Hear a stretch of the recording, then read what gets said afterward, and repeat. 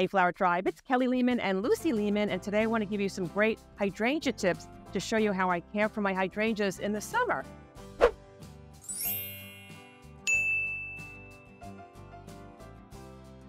So if we haven't met yet, it's nice to meet you. My name is Kelly Lehman. I'm the owner of Cranberry Fields Flower Farm here in Cranberry, New Jersey, and I love giving you guys fun, free flower tips. So please feel free to subscribe to this YouTube channel and hit that bell notification so you know whenever we post another fun, free flower tip video. So let's dive right in. So here it is, July, and we're in my New Jersey secret garden and flower farm, and I want to show you how I care for some of my hydrangeas at this time of the year. So I'm sitting in front of a whole bunch of my endless summer hydrangea, and I guess it's pretty apparent that I didn't get blooms from them yet this year. And I think this happened to a lot of people this year. The reason why these hydrangeas didn't bloom is because we had a really, really warm winter, and then we had a cold snap in the spring. And what happened was that cold snap wound up freezing off a lot of the buds that were put in place on the old wood. And I'm going to try to show you one of those pieces right now. So each of these kind of burnt out, frozen off buds was supposed to be where the flowers were going to come from, but they were frozen off by that cold blast that we got in late spring, and so I don't have flowers. I don't have my first rush of blooms that usually come from my endless summer. So a lot of you have mop-head hydrangeas that are considered rebloomers, just like this. And I know a lot of people have, written in the comments, how come my hydrangeas didn't bloom? And that's probably the reason why. But I'm not too worried because I know that these rebloomers will give me a second flush of flowers, and that comes from all the new green growth that came in from, like that new growth that came in from the ground. So the blooms that were actually frozen off were the blooms that were on that old wood that was put in place last year, because a lot of these start forming their blooms on old wood and they start forming in August. So these are some steps that I'm going to take to make sure that this is going to bloom beautifully by the end of the summer. And then I'm going to have gorgeous blooms next year also. So what I'm doing right now is I'm coming in here and I'm doing like a little cleanup of my plant. I know that other Flower Tribe members have said to me, I know you're not supposed to prune your hydrangeas in summer, which is true, but you could give it a cleanup, especially if it's kind of spilling over onto sidewalks or onto places that you don't want it to be, or if it's just getting too tall. So the first thing I'm going to do is kind of come in here and clean up some of these blooms that are spilling over the side. So guys, I'm coming to this hydrangea that I see is starting to get a little bit too overgrown out of the bed. And what I'm going to do is I'm going to give it a clip. I'm going to take this and I'm going to give it a clip right above a fresh set of leaves. But instead of getting rid of the stem now, I'm going to actually make a cutting out of it. And guys, I made a really detailed video showing you exactly how to make cuttings so you can propagate some of your hydrangeas. But I'm just going to do it like the quick way right now. I'm going to cut some of these leaves. I'm actually going to cut this center leaf right out. I'm going to give it a little scrape. I'm going to dip it in some rooting hormone. And there's all different types of rooting hormones you can use. And right now I've got a little bit of perlite in this cup that I poked holes with using a hot fork. So I had like the fork tips were very hot. I poked some holes in them. One of the easiest ways to do that is to take a fork, just heat up the tips of the fork. You don't want to make it too hot, otherwise it's going to burn your hand as the heat travels up. So it's just the tips. And he's gently just putting it into the plastic. And then you've got some super easy to create holes on the bottom of your cup. And I put some water here because I want to make sure that it had drainage. Get the water coming out. And now I'm just going to put my cutting in here. And I'm going to wind up placing it in a place that's not in direct sunlight, but still it will get some sun, probably like right underneath here. And within a few weeks, I'm going to have gorgeous roots and I'm going to have a brand new hydrangea plant.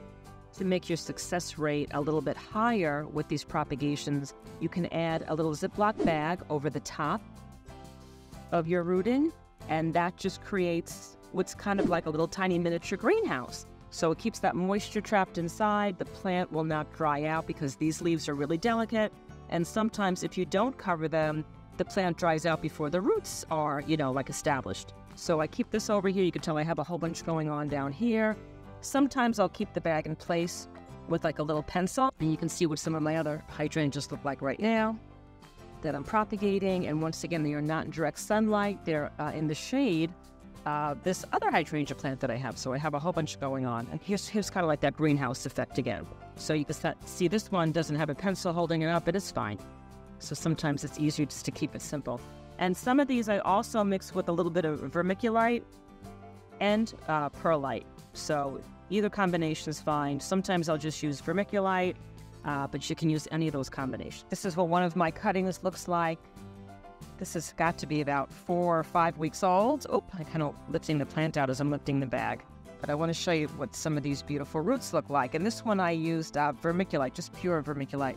But if I scratch it away, a couple weeks later, you're going to see beautiful, beautiful roots right there. I realized it was hard to see before with all the vermiculite on it, so let me just give it a little cleansing dip here. There you can really see those beautiful roots. I'm going to let this plant stay in the vermiculite or perlite for a few more weeks to get stronger before I replant it in the garden. While I'm here, I'm also taking a look at some interesting things like this branch that I see is kind of like flopping on the ground over here. So it's kind of on the ground, and what's going to happen is this plant is going to want to self-propagate. So a lot of times you'll see the stems laying on the ground. You can give it a little bit of help if you want to create a new plant. And sometimes what I'll do is I'll just move away some of the mulch, some of the dirt. I will clip off the top because I don't want it to flower. I want it to put all of its energy into creating new plants. I'm going to get rid of some of these damaged leaves. And I'm going to wind up giving it a little bit of a scrape down here. And you could just use your fingernail. Sometimes I just scrape some of that stem off. And here you can either use some rooting hormone like I just did. If you don't have rooting hormone, it's not a big deal. This just speeds up the process. To lay that in the ground, cover it with some of that dirt. And then I'm going to put a rock on top. And eventually, this plant is going to form a whole bunch of brand new roots, and then I'm going to have a brand new hydrangea. And I showed you exactly how we wind up cutting that from the mother plant in another video. And I will link all of my hydrangea videos in my playlist at the end of this video. Another step that I take for my hydrangea care in July is I will wind up giving a little bit of rose tone fertilizer to each of my mop heads. Now, rose tone is terrific. I use this for my hydrangeas when I do fertilize. Now, a lot of you that watch the channel know that a lot of times I don't fertilize any of my hydrangeas. If they're doing really well, I leave them alone. I don't fertilize them. I'm a big fan of just keeping it super simple. And what happens is a lot of people wind up over-fertilizing their hydrangeas, and they wind up getting gorgeous, beautiful green leaves, and they don't have any flowers. So sometimes the plant just has too much nitrogen in it because people over-fertilize. And also sometimes lawn fertilizers run into their flower beds, and that's really high in nitrogen. So that might be another reason why some of your hydrangeas aren't blooming. But at this point, these guys aren't looking very good. We had that, crazy spring zap, and I really want to encourage those blooms to come through. So I see I have a lot of, like nice green growth, and I'm going to fertilize them now, but I'm going to make sure that I don't fertilize them after like the 1st of August.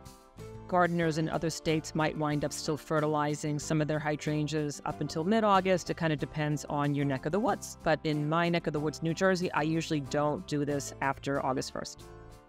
Because if I fertilize these going into their dormant season, they're going to wind up putting up a lot of brand new growth, and that's going to probably wind up, like snapping off or freezing off because they're just not going to be sturdy enough. So only do the step in up until like maybe the 1st of August or like a little bit after that, because you don't want to fertilize going into that dormant period. So let's get into this. So I've got my rose tone. I've got like a little cup going on over here. Hold the bag over here. And I'm going to look for the drip line of my hydrangea. Now, the drip line of a hydrangea, or the drip line of any plant, is where the water runs off of it. So when it rained last night, there was a whole bunch of water, and it was running off of these leaves. And so where it kind of hit the ground is considered the drip line. And the reason why you fertilize by the drip line is because you don't want to bump up that fertilizer against the base of the plant, because you can burn the plant if you bump it up against it. I have to get rid of that weed. Anyway, so I'm going to just kind of go around this.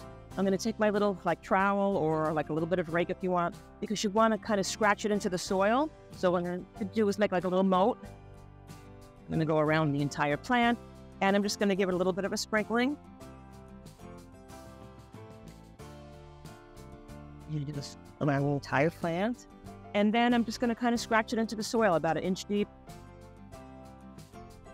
And then it kind of needs some water to get it activated. So it's going to rain later on this afternoon, so I'm not going to bother watering it in because I know that it's going to get that good rain to kind of activate it, and that's going to encourage this plant, to like give me some beautiful, beautiful blooms. I only occasionally will fertilize my mop head hydrangeas after spring, and I don't do this step with my limelight hydrangeas, my panicles, my smooth hydrangeas, because they all come in on new growth and they don't need that second dose.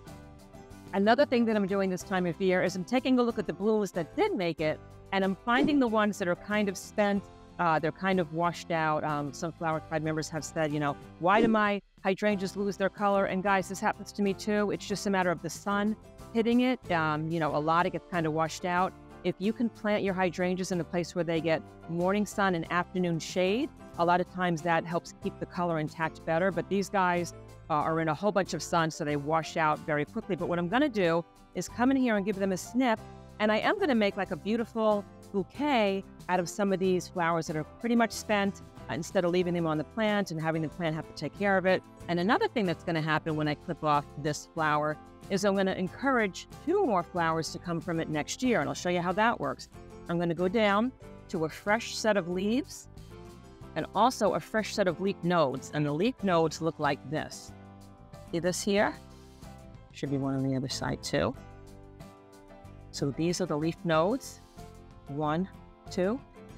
Next year, both of these are going to give me, hopefully, stems that will give me beautiful flowers. And I'm going to ensure that this happens because I'm going to give it a clip right above those leaf nodes. And give it a clip. But in the meantime, I'm going to take this bloom and I'm going to plunk it right in water. I'm going to get rid of these leaves because when it goes in the water, I don't want the stem to have to bring the water up through those leaves because that's going to be less water that's going to go to my bloom. And this will still stay fresh for quite a while, and then it's going to dry out to a beautiful dry cut flower as long as I don't put it in direct sunlight in my kitchen. So I'm going to plunk this right in some water.